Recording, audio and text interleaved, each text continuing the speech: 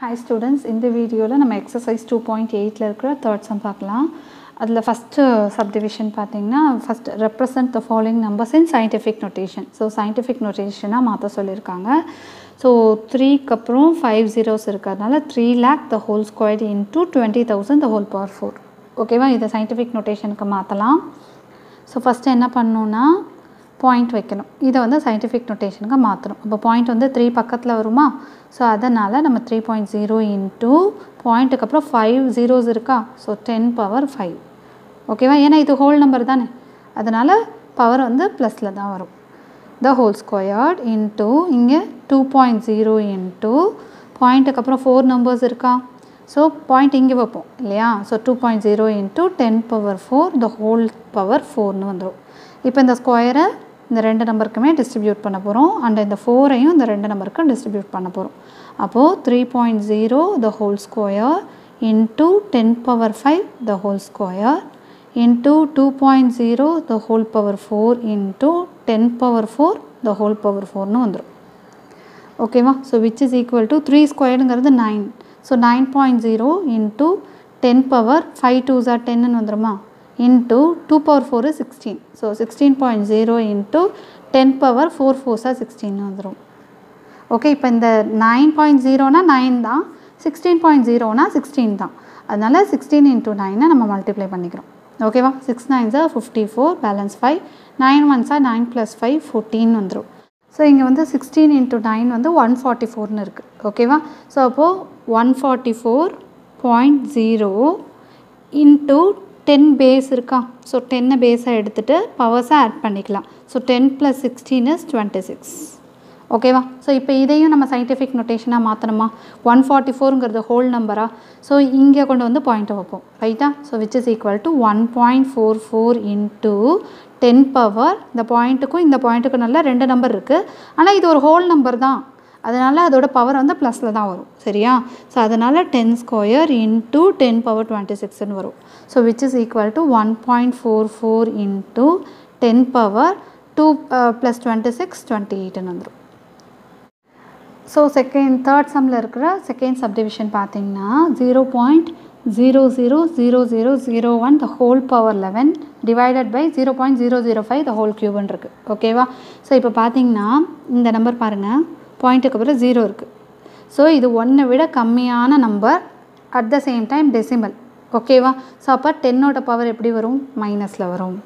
Okay, so இந்த point எங்கேருந்து எங்கே மூவ் ஆகுதுன்னா இங்கே 1 இருக்குது, 1 பக்கத்தில் இங்கே கொண்டு வந்து தான் நம்ம பாயிண்ட்டை வைக்கணும், வேறு வழி கிடையாது. ஓகே, ஸோ அப்போ பாயிண்ட் இங்கேருந்து இங்கே மூவ் ஆகுது. ஸோ இது 1 விட கம்மியான டெசிமல்ங்கிறதுனால பவர் மைனஸில் வருங்கிறது தான் முதல் நீங்கள் டிசைட் பண்ணணும். அதுக்கப்புறம் இந்த 1.0ன்னு எழுதிக்கலாமா, இந்த 1 இன்ட்டு 10 பவர் மைனஸில் வரும்னு சொல்லியாச்சு. அப்போ பாயிண்ட் வந்து எத்தனை நம்பர் தள்ளி மூவ் ஆகுதுன்னா 1 2 3 4 5 6, அப்போ 10 பவர் -6ன்னு வந்துடும். ஓகேவா, த ஹோல் பவர் 11 டிவைடட் பைனா நம்ம டினாமினேட்டர்லேயே எழுதிக்கலாம். இப்போ இதுவும் பார்த்தீங்கன்னா பாயிண்ட்டுக்கு முன்னாடி 0 இருக்கா, அப்போ இதுவும் decimal which is less than 1, 1 விட கம்மியாக இருக்கிற டெசிமல்னால் அதோட 10ஓட பவரும் மைனஸில் தான் வரும். ஓகேவா, ஸோ பாயிண்ட் எங்கேருந்து எங்கே மூவ் ஆகும்? இங்கே தானே வரும், 5 பக்கத்தில் தான் நம்ம பாயிண்ட்டை கொண்டு வந்து வைக்கணும்.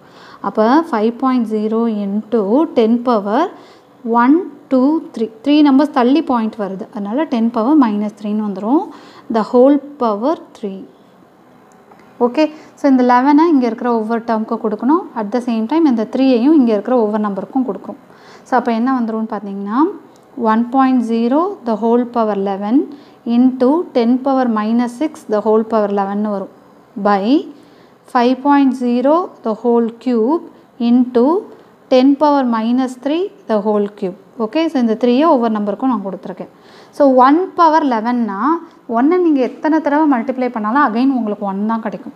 ஓகேவா, ஸோ அப்போ 1 power 11 என்ன தான் வரும்? 1 தான் வரும். ஸோ அதனால் 1.0 நான் எழுதிக்கிறேன். Into 10 power of பவர்னால் multiply பண்ணிக்குவோமா? So minus into plus minus 11 into 6 66ன்னு வந்துடும். பை 5 கியூபுங்கிறது 125வா? ஸோ 125.0 இன்ட்டு 10 பவர், இங்கே minus into plus minus 3 3s are 9 வந்துடும். ஸோ இப்போ 1.0 into 10 power minus 66 by 125.0 into 10 power minus 9 இருக்கா. ஸோ இப்போ என்ன பண்ணணும்னு பார்த்தீங்கன்னா இந்த 1 into anything is அதே தான் வரும். ஒன்னோட எதை மல்டிப்ளை பண்ணாலும் 10 power minus 66 தான் வரும். தென் இங்கே 125.0 இங்கே வச்சுட்டு இந்த 10 power minus 9 நியூமரேட்டருக்கு வரும்போது 10 power plus 9 மாறுமா. ஓகேவா. So which is equal to 10 power minus 66 plus 9. ஏன்னா பேஸ் சேமாக இருந்தால் பவர்ஸ் ஆட் பண்ணிக்கலாம்ல. பை 125.0ன்னு வந்துடும். ஓகேவா. So which is equal to 10 power. So 10 minus 9 is 1 plus 57 minus 57 வந்துருமா. பிக்கர் நம்பரோட சிம்பிள் ரெண்டு சிம்பிளும் டிஃப்ரெண்ட்டாக இருக்குது. ஸோ சப்ராக்ட் பண்ணிக்குவோம். minus 57 பை இந்த 125 அப்படியே எழுதிக்கலாம். 125.0ன்னு எழுதிக்கலாம்.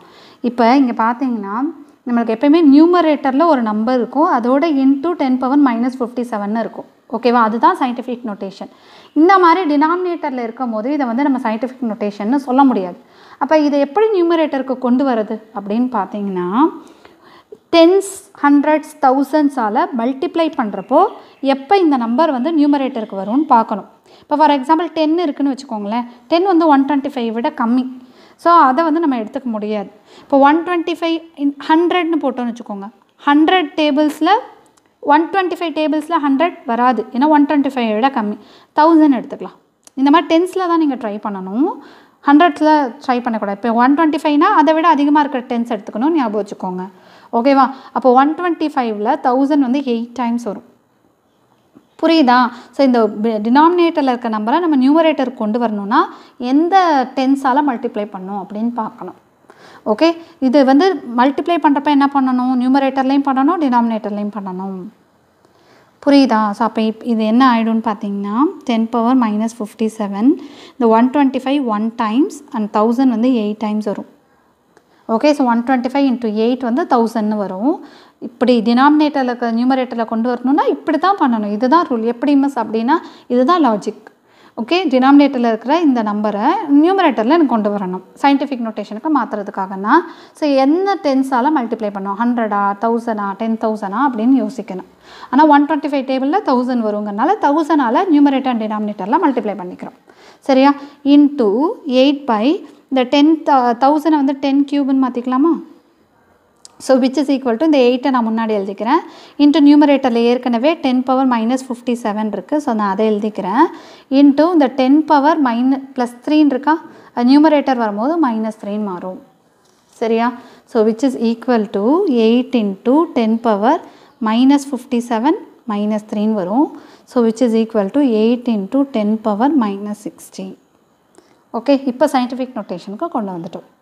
சரியா. So this is the answer.